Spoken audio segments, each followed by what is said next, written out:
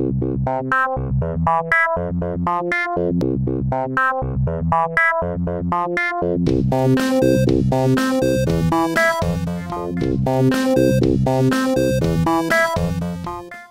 in addition to Arduino, I'm also actually doing a postdoc here at Berkeley with Bjorn Hartman, who was around somewhere, but maybe he's downstairs. And I'm going to talk about a project today that kind of crosses both of these worlds. So trying to bring machine learning to the maker community in supporting novice analysis of real-time sensor data.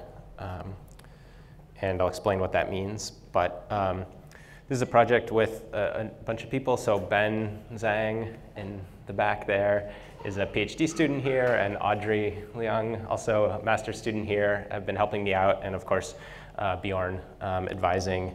So I thought I would start by actually just showing you guys a demo, because I think that makes it much clearer. So the basic idea is, there's all kinds of sensors out there, right? And we've got now lots of opportunities, lots of breakout boards, lots of kind of software libraries for getting data out of those sensors, right? But I feel like oftentimes, and this isn't necessarily to pick on Adafruit, but I feel like a lot of times when we're working with these sensors, what we do with them in kind of the maker community often ends with, hey, I got a number out of my accelerometer. Isn't that cool? But then when it comes time to say, hey, I want to build like a gesture recognition system, and I want to like play tennis with physical motion, or I have a microphone and I want to identify different kinds of audio sounds or things like that. It can be a really challenging problem, right? And I think probably a lot of you guys have tried to solve these problems, and you know how complicated some of them can be. At the same time, there's all of this kind of machine learning, all of these amazing people doing all of these amazing algorithms. This is kind of one website listing a whole bunch of them, and you can see there's so many you can't even read it. And this is actually not really necessarily my field of expertise. So I think there's people in the audience that know a lot more about about all the machine learning than I do. But the basic idea is there's all of this great knowledge out there about how to extract kind of higher level information out of these sensors. But that, I think, ability doesn't always translate to the maker community. And so this is kind of an initial rough attempt to start thinking about what that could look like. And it's very early, and there's, but let me at least just kind of give you a little bit of a preview. So the idea is here I have my interface showing live data streaming in. So I've got my Arduino board with my accelerometer on it, and you can see as I wave it up and down, we've got red, green, and blue lines. You may or may not be able to see all three colors, but there's 3 axes.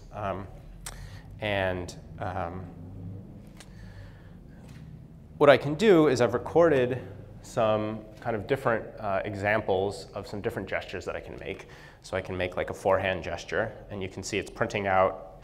It's maybe a little small, but you can see it's printing out forehand there every time I make this forehand gesture. Every time I make a backhand, it's printing out backhand. I can serve as well. So I used to play tennis as a kid. So I figured that was a good example. You can see the serve maybe was not always being recognized. So I can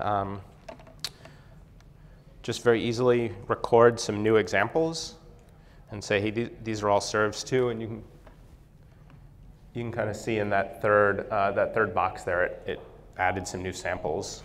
And now I can retrain my algorithm, my underlying machine learning algorithm, and I can serve, and hopefully now it will recognize it better because I've given it some more examples to match against. And I can record a new gesture, so I'll just show you that real quick. All right, so now I can make my gesture, and now you can see it detecting my new gesture. So the idea is I showed you one example, which was with gesture recognition and an accelerometer, right? But there are lots of sensors out there that you might want to extract this kind of higher level information from. And there's a lot of experts out there that are really good at writing these algorithms to extract this kind of information. So the idea here is to leverage all those experts, have them create rich examples. So just as kind of Arduino has all these examples that people can download and use and modify to their own needs, the idea here is that the expert can write a little bit of code on the left, which is kind of Arduino style, and this is configuring the underlying kind of machine learning algorithm that's going to do the recognition. So in this case, like, I was using a dynamic time warping algorithm for doing gesture recognition.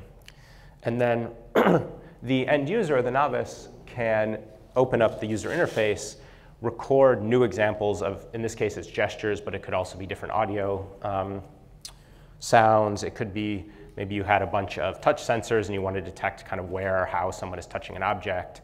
So you can record your own kind of examples, your own training data of things that you want to recognize.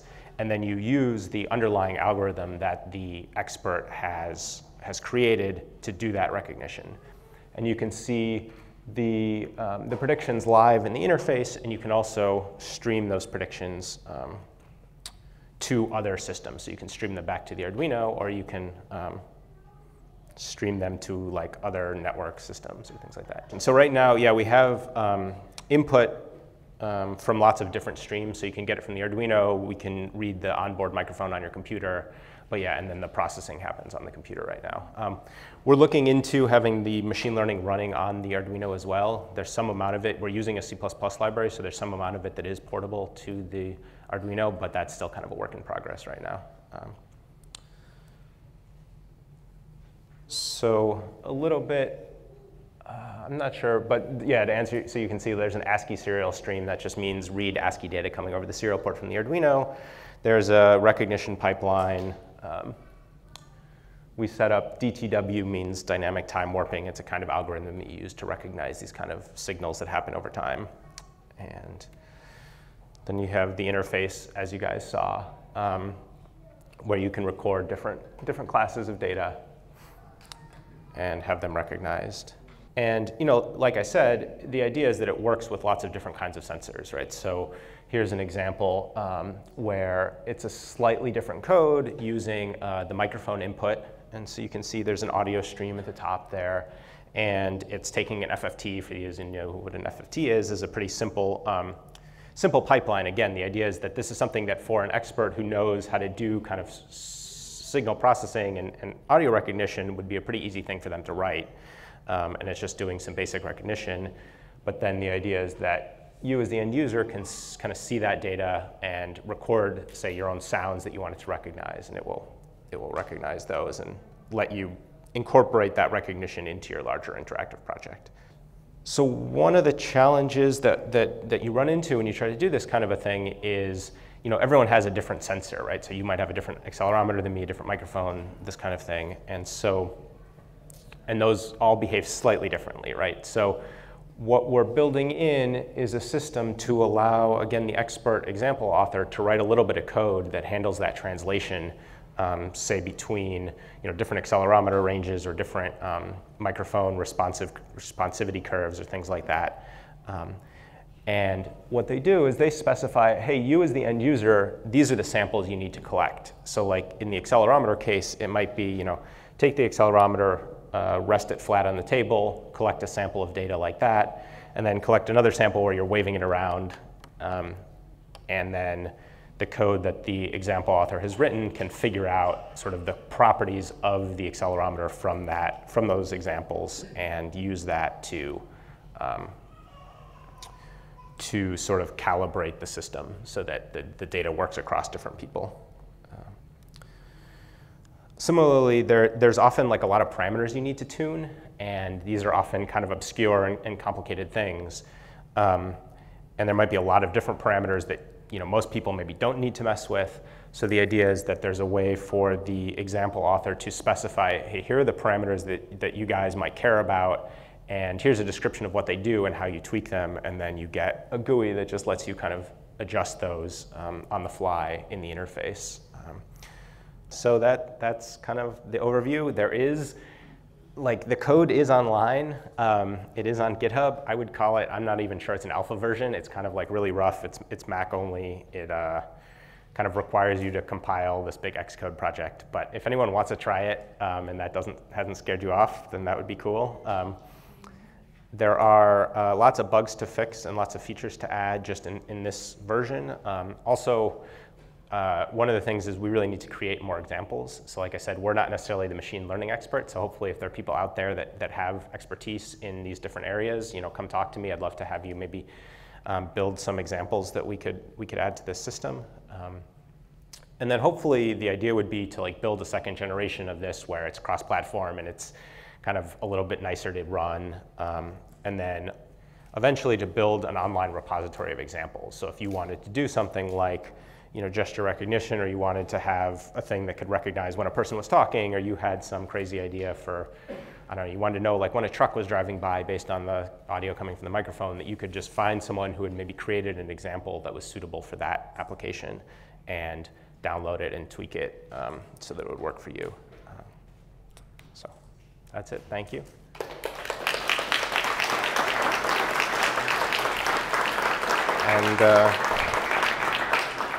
And any questions?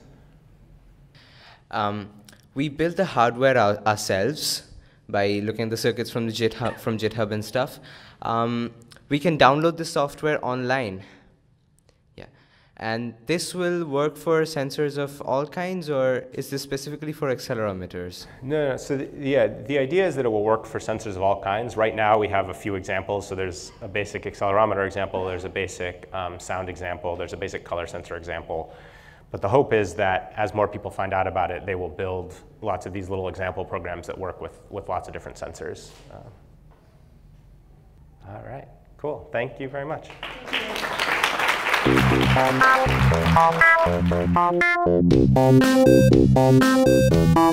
you.